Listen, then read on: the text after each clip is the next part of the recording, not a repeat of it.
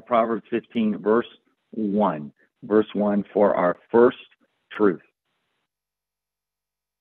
In verse 1, it says, a gentle answer turns away wrath, but a harsh word stirs up anger. Do you see that contrasting parallelism there? Okay.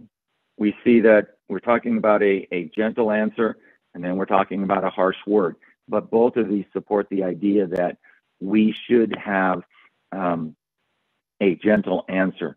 And it's that will turn away wrath. Let's look at the first half. A gentle answer turns away wrath. Wisdom, ladies and gentlemen, shows us the value of a soft answer, one that doesn't have sharp edges or gouges at the other person.